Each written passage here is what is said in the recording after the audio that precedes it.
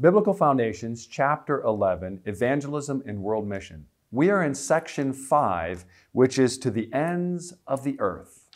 Wir sprechen immer noch über biblische Grundlagen, um starke Jünger zu machen. Jetzt sind wir im Kapitel 11, Evangelisation und Weltmission, und zwar im letzten Abschnitt, Nummer 5, bis an die Enden der Erde.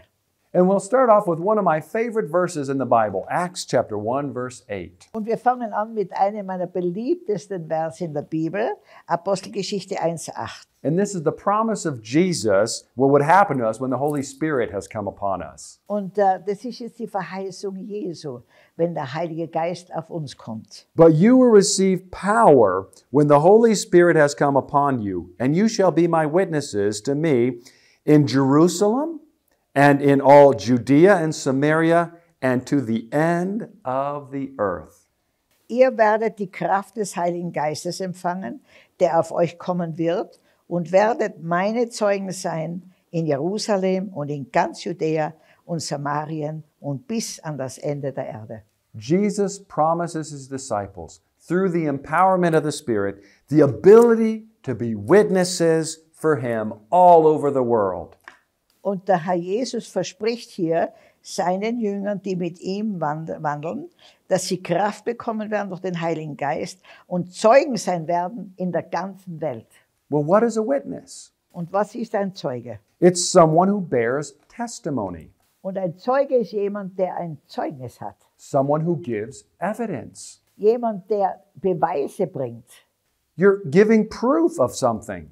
Du bist wie ein, ja, du bewirkst, dass die Menschen erkennen, was du predigst, ist ja auch Realität. And that's what we're empowered to be able to do. Und dazu möchte Gott uns bevollmächtigen. Our changed lives are a testimony to others. Unsere veränderten Leben sind ein Zeugnis für andere. If God can change me, if God can help me, if God can do this in my life, He can do it for you as well. Und wenn wir seine Zeugen sind und sie an uns sehen, dass er mit uns tut und durch uns wirkt und durch uns spricht, dann wissen sie, er kann es auch durch sie machen. That's why your personal testimony is so powerful and so important. Drum ist dein persönliches Zeugnis so wichtig. That's why I encourage you to go back to chapter 1 if you haven't watched that video. Go back to chapter 1 and look at where we talked about your personal testimony.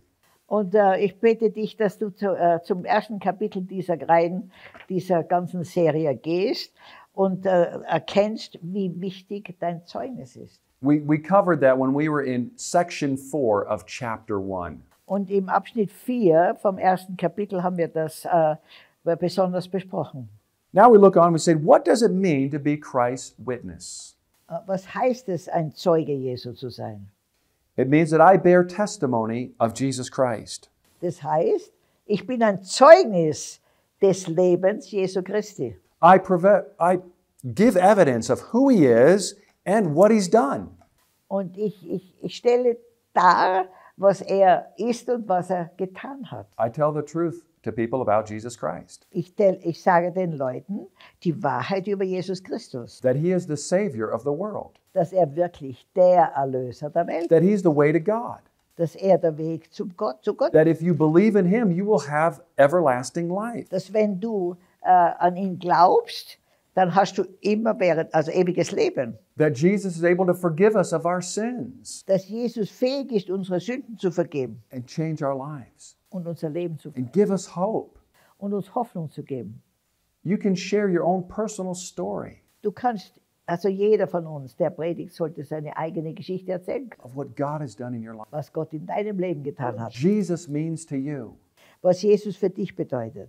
Now we look on in this Acts chapter 1 verse 8, where were they to be witnesses? Where were they to testify about Jesus? Ja, und dann schauen wir wieder, wo werden die Zeugnis geben von Jesus? Telling the truth about what Jesus taught in His life and who He is. Und zwar alles zu erzählen, was er getan hat und was er bewirkt hat für uns und wer er ist. They mentioned first of all in Jerusalem. Zuerst heißt es da hier, sie werden Zeugen sein in Jerusalem. And then they mentioned Judea and Samaria. Und dann erwähnen sie Judäa und Samarien. And then to the end of the earth. Und dann bis an das Ende der Welt. So here we find that we are to be witnesses locally, in our own Jerusalem, where we live, where we stay. das ist jetzt ein Auftrag, dass wir zuerst einmal Zeugnis sind, dort, wo wir gerade sind, wo wir leben. You're to be a witness for Jesus Christ in the very place where you stay, the very community, the very household, the very place where you are. Du solltest ein Zeugnis Jesu Christi sein in dem Haus, in dem du lebst, mit den Menschen, denen du lebst, in der Gemeinde, in der du bist. And then from there you can go on to your Judea and Samaria. That would be regionally, in your region, maybe the country that you live in, or the state or the area that you stay in. Und das nächste wäre dann eine Ausbreitung in deine Stadt, in deine Umgebung, in dein Land. What are you doing to reach your nation for Christ? Was tust du, deine Nation für Christus zu erreichen? Your people, your race. Deine Leute, deine Rasse. You're to be preaching the gospel and sharing with them and making plans to go and tell them. Und du solltest eigentlich das Evangelium verkündigen und wieder andere freisetzen, dass sie dasselbe tun. And then we have the third phase here to the ends of the earth. Und dann kommt die nächste Phase noch an das Ende der Erde. We are to be witnesses internationally. Wir sollen internationale Zeugen sein. There are places all over the world that need the gospel desperately. In der ganzen Welt gibt es so viele Orte, die das Evangelium dringend brauchen. People all over the world are living in darkness. Menschen auf der ganzen Welt leben in Finsternis. And maybe God is calling you or your church to reach out to them. Und vielleicht hat Gott dich und deine Gemeinde gerufen, die zu erreichen. Actually, it seems in Scripture that He's given this mandate to all of us who are His disciples. Und er gibt diesen Auftrag allen seinen Jüngern, That we will be His witnesses in these different realms. dass wir seine Jünger sein werden in diesen vielen verschiedenen Bereichen.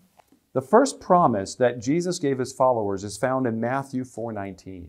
Und die erste Verheißung, die Gott seinen Jüngern gegeben hat, ist seinen Nachfolgern, ist in Matthäus 4,19. Jesus said to them, He said, "Come, follow me." And then He said, "I will make." He's going to make them fishers of men. Er sagt, und er sprach zu ihnen, folgt mir nach. Und ich will euch zu Menschenfischern machen. That means Jesus would make them evangelists and witnesses of Christ. Und das heißt, Jesus macht uns alle zu Zeugen und Evangelisten seiner Botschaft. Now, what was the last command that Jesus gave His disciples? Matthew 28:19. Was war das letzte Gebot, das Jesus seinen Jüngern gab? Matthäus 28,19. He says, "Go therefore and make disciples of all nations." Jawohl. Und zwar war das jetzt die Botschaft, geht, macht euch auf und macht zu Jüngern alle Nationen. Well, what does it mean to make disciples? Was heißt es, Jünger zu machen? What exactly is involved in making disciples? Und was beinhaltet das, Disciple zu machen? I think it's a lot like spiritual parenting. Ich glaube, es ist geistliche Elternschaft. There's so many parallels to parenting and spiritual parenting. Da gibt es so viele Verbindungen oder Ähnlichkeiten zwischen irdischen Elternschaft und geistiger Elternschaft. As parents, women, they give birth to children. Und Frauen geben Kindern die Gnade, geboren zu werden. But then comes the process of years and years of helping them to grow up and mature. Und dann kommt der Prozess, der jahrelang, aus ihnen Jünger zu machen und dass sie reifen. Teaching them to be responsible adults who will give back to society and be a decent part of the community. Und zwar, dass sie wirklich erwachsen werden und ein Segen für die ganze Gemeinschaft sind, zu Hause und draußen. And raising them up with the hope that in the future they will get married and reproduce. Und dann sie großzuziehen und im Vertrauen, dass sie auch erwachsen werden und wieder weitere Kinder produzieren. So that you can be a grandparent or a great-grandparent. So dass du ein Großvater, Großmutter sein oder sogar Urgroßmutter, Urgroßvater. Well, there's a parallel to spiritual parenting or discipleship. Und da ist auch eine Ähnlichkeit zu Jünger zu machen und geistliche Elternschaft. When we share the gospel, somebody may get born again. They get born spiritually. Wenn wir das Evangelium teilen, dann wird der eine oder der andere wiedergeboren. Das ist eine Geburt. But that's just the start of the process. Aber das ist erst der Beginn, der Anfang dieses Prozesses. Now you need to help them learn kingdom principles and how to live as a kingdom citizen. Jetzt solltest du ihnen lernen, wie sie in Respekt und Ehrfurcht die Prinzipien Gottes leben. And then your hope is that they will also reproduce in the future and bear more disciples, and you'll become a spiritual grandparent or great-grandparent. Und dann ist auch das Vertrauen, dass die wieder Jünger hervorbringen. Also dass durch ihr Leben andere Menschen wiedergeboren werden, dann bist du schon eine geistige Großmutter oder dann später sogar Urgroßmutter. So your role is to help others grow in spiritual maturity. So deine und meine Aufgabe ist es, anderen zu helfen, geistig zu wachsen und zu reifen. Let's look at some of the steps. Matthew 28, 19 through 20 lays them out. Und Matthäus 29, 18, da lesen wir eben klar, It says, make disciples of all nations. Number one, we see here, baptizing them in the name of the Father and of the Son and of the Holy Spirit. And then teaching them to observe all things that I have commanded you. also ist Matthäus 28, 19, darum geht hin und macht zu Jüngern alle Völker, taufet sie auf den Namen des Vaters und des Sohnes und des Heiligen Geistes und lehret sie halten alles, was ich euch befohlen habe. Amen. We're teaching and facilitating and helping them to obey. Wir helfen ihnen und geben ihnen Gelegenheiten zu gehorchen. We're helping them to live the Christian life practically. Wir helfen ihnen, das christliche Leben praktisch zu leben. And that process takes time. Und dieser Prozess braucht Zeit. There's no shortcuts to discipleship, Da gibt es keine Abkürzungen, ein Jünger Jesu zu werden. but it is such a rewarding work. Aber es ist so eine beglückende und erfrischende Arbeit. What did Jesus promise to everyone who will go and make disciples of all nations? Was hat Jesus denen versprochen, die hinausgehen und Jünger machen aus allen Völkern? Matthew 28:20, it says, and lo, I am with you always, even to the end of the age. Und hier heißt es in Matthäus 20, 20b, und siehe, ich bin bei euch alle Tage bis an der Weltende. Jesus is promising his presence, Jesus verspricht dir seine Gegenwart.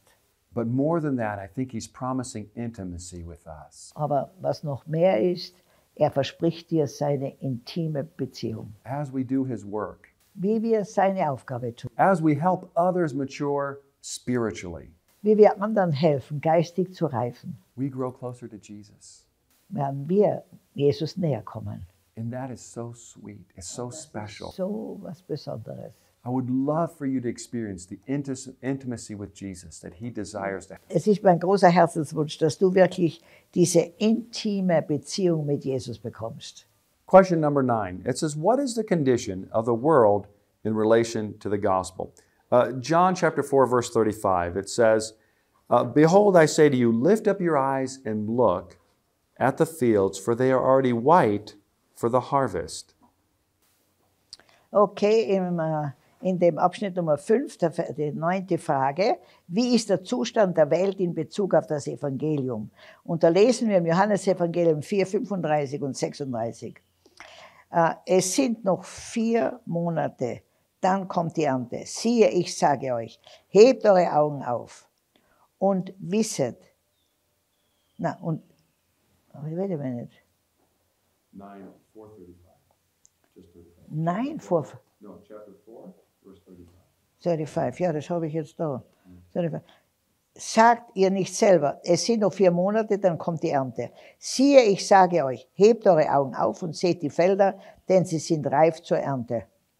Matthew chapter 9, verse 37 tells us, Jesus saying, then he said to his disciples, the harvest truly is plentiful, but the laborers are few. 37, da sprach er zu seinen Jüngern, die Ernte ist groß, aber wenige sind die Arbeiter. Darum bittet den Herrn und der Ernte, dass er Arbeiter in seine Ernte sende. Jesus is saying that the world is ready to hear the gospel. Jesus sagt, die Welt ist bereit, das Evangelium zu hören. And people are ready to be saved. Und Menschen sind bereit, in die Erweckung oder ihre Erlösung hineinzukommen. Jesus wants all people all over the world to hear the gospel. Und Jesus möchte, dass die Menschen auf der ganzen Welt diese Vorbotschaft hören. But then that needs those who are willing to share it. Aber da braucht es die, die bereit sind, sie zu verbreiten. Are you willing? Bist du bereit? And if not, why not? Und wenn nicht, warum nicht? Jesus is calling you. Jesus ruft dich. to be his witness, sein Zeuge zu sein. to share the truth of the gospel Die Wahrheit des Evangeliums zu verkünden. with those locally around you, Und zwar mit denen du jetzt im alltäglichen Bereich those regionally, und in deiner Region lebst. and if possible, even internationally. Und wenn möglich, vielleicht auch international. What did Jesus say we should pray for? Matthew 9:38. Und was hat Jesus gesagt, wofür wir beten sind in Matthäus 9,38? Now, this is a prayer that I make quite often. Und das ist ein Gebet, das ich sehr oft mache. He says, therefore pray the Lord of the harvest to send out laborers into his harvest. Der says, darum bittet den Herrn der Ernte, dass er Arbeiter in seine Ernte sende. So many people need to hear about Jesus. So viele Menschen brauchen noch die Verkündigung des Evangeliums. And you're being called to help in that work. You're one of the laborers. Und du bist ein berufener Arbeiter, Mitarbeiter im Reich Gottes. And we are praying for you that you may be sent into the harvest fields. Ja, und wir beten für dich, dass Gott dich in sein Erntefeld schickt. We are praying for more gospel workers. Wir beten für mehr Arbeiter im Reich Gottes. For every nation of the world. Denn jede Nation in der Welt, So that the whole world may hear the truth. die ganze Welt die Wahrheit erfährt. That the whole world may hear about Jesus. So dass die ganze Welt von Jesus hört. Jesus died on the cross to purchase people from every tongue, every tribe, every people, and every nation. Jesus starb am Kreuz, um Menschen zu erreichen und zu erretten aus allen Nationen, aus allen Kulturen, aus allen Weltbereichen, aus allen Staaten. Er hat das getan für die ganze Welt. Let's read that out of Revelation chapter 5, verse 9. Und lasst uns jetzt lesen noch in der Offenbarung 5, Vers 9.